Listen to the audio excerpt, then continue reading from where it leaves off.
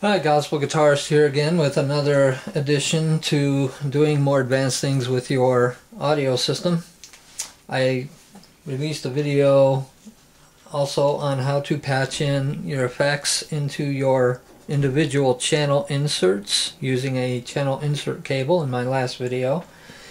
In this video I'm going to use the same processor here, commonly used for an auxiliary send. So what if you have an effects unit like this? I only have one, and but I have all these channels that I need to put compression on.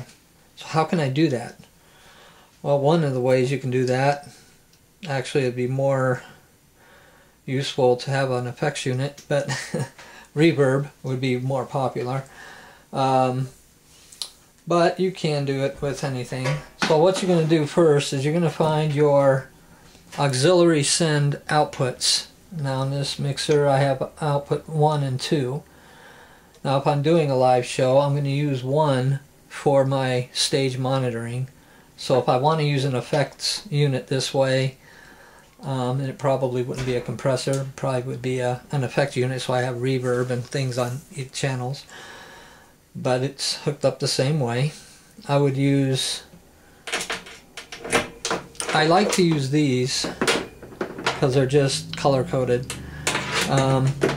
You would come out your auxiliary 2, and in the back of the unit you would take the same gray plug that you're coming out of auxiliary 2 and you're sending it into your effects unit.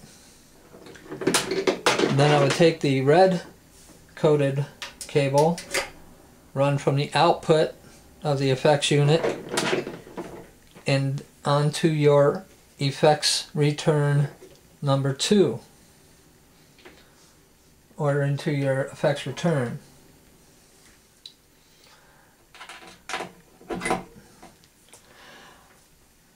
I'm used to bigger boards. So on this unit we have a single effects return, and so we would come out and re-enter the system at your effects return here, which on boards are always stereo if you want to run stereo effects. In this case I'm only running 1, so I'm running it in mono. And now it's available, this unit's available on all my channels. And so by on all my channels, I mean on your board you're going to have an auxiliary 1 master in the master section, right here. And on this board I have a built-in effects as well, but you can run your own favorites outside. So my effects send is going to adjust how much signal is sent to the effects unit. So I'm on aux 2, so I'm going to use the aux 2, maybe put it about 1 o'clock or so. Now on all of my channels I would use auxiliary 2 to send the signal to the effect.